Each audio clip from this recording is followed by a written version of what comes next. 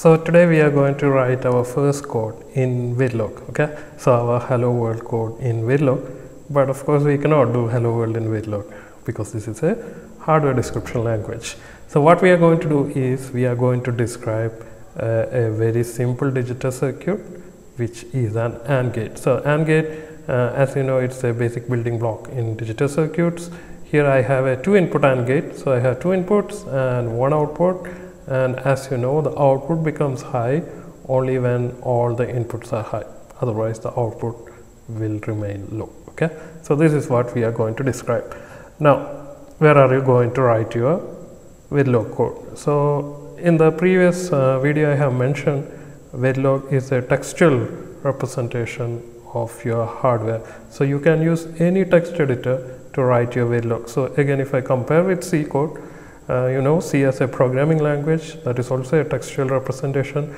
You can use any text editor. Which compiler you are going to use or which linker you will be using later, it has nothing to do with where you are actually writing the code. Same way here also, which simulation tool you will use, which synthesize tool you will use, it has nothing to do with where you are actually writing your Verilog. So today I will be using a simple text editor, my favorite, Notepad++. You can use whatever is your favorite text editor, Notepad, Notepad++, or Sublime or VI editor, whatever you like, but definitely don't use Microsoft Word, which is not a text editor. Okay, so Notepad++, I can easily choose my language so that he will highlight the keywords. So as usual, you will see why I am saying Verilog is inspired by C programming language. So first thing, like in our C, you can write comments in your Verilog code also. Okay, so the comments, it will be ignored by your simulation tools and the synthesis tools. So I am writing my comment, my first Verilog code. Same as C, you can have single line comments or multi-line comments. Okay, so this is a multi-line comment. Both are supported. Okay, so that's the first part. Now second part, no matter which hardware you are going to describe, every hardware in Verilog is called a module. Okay, module. So module is a keyword in Verilog. Again, like other programming languages, there are specific words in Verilog also which has predefined meaning. We call them keywords, and we learn the keywords as we go along. So module is a keyword. So module is just representing a piece of hardware, and this piece of hardware, it can be as simple as a single gate or a single transistor, or as complicated as a full processor. They are all modules from Verilog point of view. Again, if I compare with, in these initial lectures, I will be comparing with your software implementation because you are more familiar with that. So many a time people compare this term module with the concept of classes when you write object-oriented program, right? So similar way, this is a way of hierarchically designing your hardware. So that is also motivated from software development. Instead of writing a very big complicated hardware, what we do is we'll go for this divide and conquer approach. We will build small hardware pieces. We call them small hardware modules. Then we will combine them to build the complete complicated hardware. Okay, so we'll be using this hierarchical design, and this is also called a bottom to up design approach. We will start with simple modules, then combine those modules to make a complicated one. So after module, you should give some name to the hardware that you are going to describe. Now names, you know, in programming languages, we call them identifiers, right? So the variable, any name, we call them identifiers. And what can be an identifier? The rules are exactly same as C language. You can have alphanumerics, capital A to Z, small a to Z, numbers 1 to 0, and underscore. Okay, only these many are allowed as identifiers, names, and you cannot start with a number. Same rule as C. You can start with an underscore. Again, like C, we don't encourage starting with an underscore.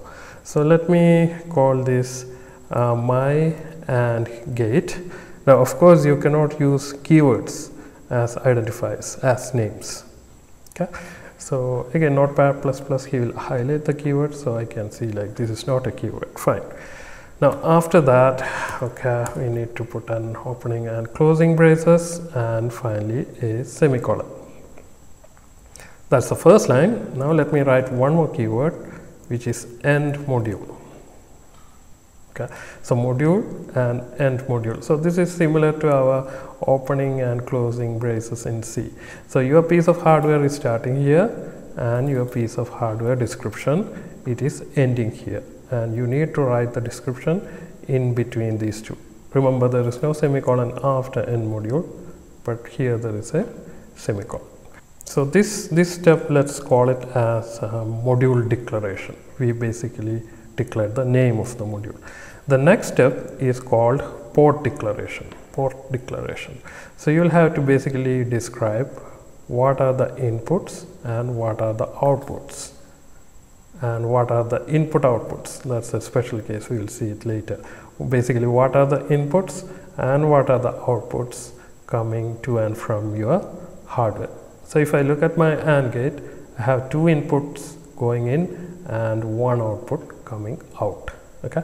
Now traditionally when you draw digital circuit, we draw the inputs always on the left and outputs on the right. That is the usual convention we follow, so that you don't have to put special arrows or anything. So I have two inputs and one output that I need to describe. So I am going to describe the inputs and outputs. So next keyword, input, that is a keyword followed by identifier, the name of the input. Okay, so let's follow the same names that we use here. So first input, let me call it in1, and next input, let's call it in2.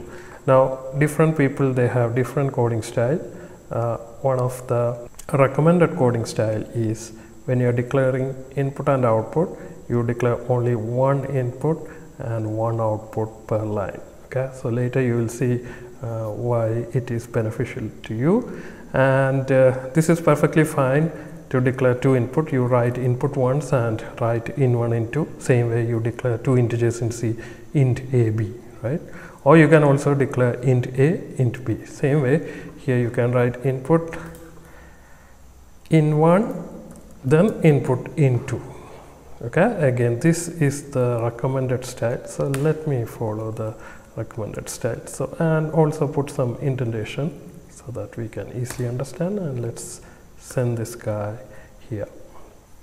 So in1, in2, these are the two inputs. We need comma after each port. Now we have one output. Okay, so that we'll write as output, again a keyword, out.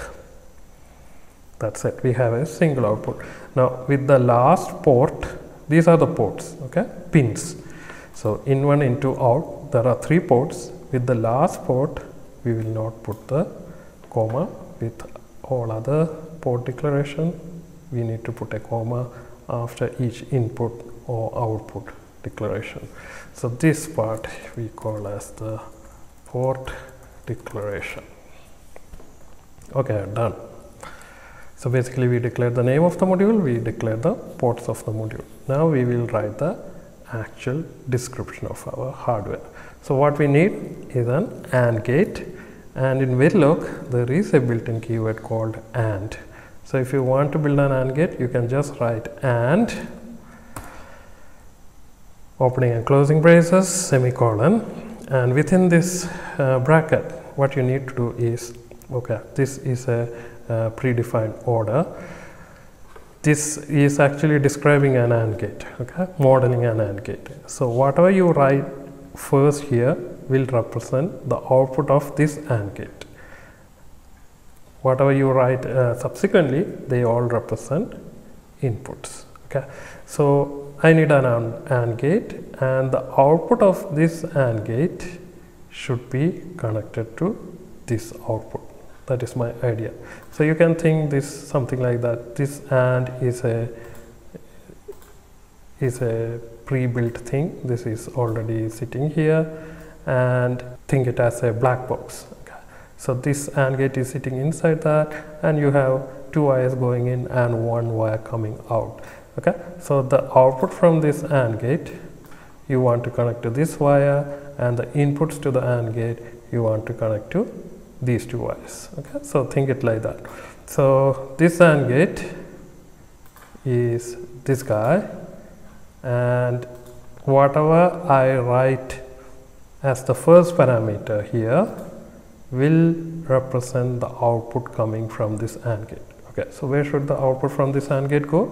Here, right? So I write out there. Then I have 2 inputs. Order matters? No.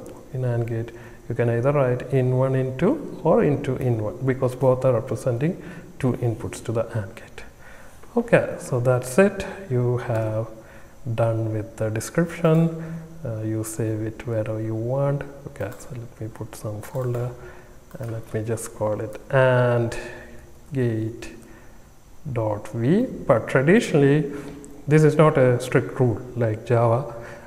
Your module name and the file name, they can be different, but traditionally, good coding practice, we keep the same name for the file as well as the module.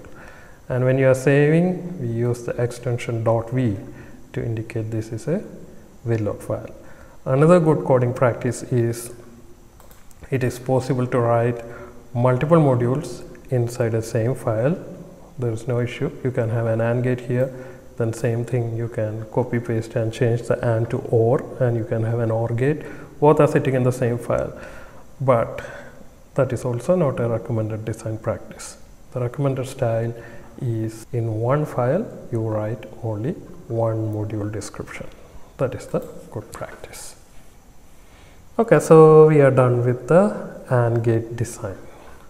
Now following same thing, you can build OR gate also. Instead of AND, if you make OR, this became an OR gate. Okay, the module name doesn't matter. Even if you write AND here, effectively now it is an OR gate or NOR gate, XOR gate. So all these are keywords. All these gates are keywords. Okay, so we have AND, OR, XOR, XNOR, NOT. Okay, these are all different kind of keywords. Now same thing I have put it in slide also. You can have a look. Now these are the supported basic gates as I mentioned. So we have NOT, AND, OR, XOR, NAND, NOR, XNOR. In addition to that, we have something called these buffers. Again, practically we will be hardly using them in coding. So buffer, it does nothing. Okay, you can see this is like a NOT gate. This has a single output, this has a single input. Whatever is coming in the input will go to the output. That's what buffer does. Then why do we really need buffer is a different question. I will explain to you that later, why we use buffers and where we actually use buffer. Another interesting thing when we use these gates is expandable primitive. So the AND gate, okay, that I wrote here is a model for AND inside Verilog. Now this is representing a 2 input 1 output AND gate. Now you can easily model a 3 input 1 output AND gate. You just have to write in 3 here and you write in 3 here. Okay, so now it became 3 input 1 output. Okay, same way you can have any number of input to your AND gate. That will model an AND gate with those many input. Whether practically, physically, whether that is possible is a different question. You can definitely model it. You can definitely describe such a hardware. So this is the example. So this is what we saw: 2 input. This is 3 input. This is 4 input. So this expandable primitive style is supported for most of the gates. You can see NOT, AND, OR, XOR, NAND, NOR, XNOR. They all support this expandability. Now here you will see AND, OR, XOR, NAND, NOR, XNOR. It is written expandable input. Okay, so that means when you write the gate here, whatever parameter you write as the first one, it will be treated as an output from that gate. Every subsequent parameters, okay, every subsequent ports that you write here, they will be treated as input. That's what we call as expandable input. Now there are gates which are expandable output also. For example, NOT gate. Okay, a NOT gate cannot have multiple input. A NOT gate can have a single input. Okay, because what NOT gate does is it just inverts the input. So if you have many inputs coming, which input we will invert, there is no clarity, right? So a NOT gate, it will have only one input, but it can have many output. Okay, so a NOT gate, we can draw it as a triangle. So a NOT gate, it can have only one input coming like this, but it can have many outputs going, and all of them will have the inverted value of this input. Okay, so this is like multi-output NOT gate, but you cannot have multi-output AND gate. You can have same wire repeatedly taken from here, okay, that's fine, but usually AND gates, we will say the inputs are expandable but a single output, but for NOT gate, a single input but multiple output. So if I write a NOT gate here, if I say like NOT out in 1, this out is the output from NOT, in is the input to the NOT. Now if I write out in 1 in 2, okay, it doesn't represent a single output and 2 input. How he will treat it? He will treat all the parameters here as output except the last one. So even if you write out in 1 in 2, both of these are representing output and this is representing input. That is the case for NOT, okay, special case. All other gates, the first one will represent output, everything else will represent input. That is in the case of expandable gates. Now let's go to a slightly more complicated circuit. Okay, so here you can see I have one AND gate and one OR gate. Okay, so AND gate is taking 2 inputs and the output from this AND gate is going to this OR gate, and that OR gate is again getting another input and the final output is coming from this OR gate. This is an OR gate. Okay, now how to model this one, how to describe this one. Now from the external world, this is what you should look. We are treating this entire circuit as a single module. Now as far as this single module is concerned, which are the inputs? We have 3 inputs, in 1, in 2, in 3, and 1 output out. Okay, so that's what I am saying. So let me take a new file and start writing it. So module, let me call it AND OR circuit. I have 3 inputs, in 1 and 2, in 3. Okay, in 1 input, in 2 input, in 3, and 1 output out, right? Forward circuit, output out. Okay,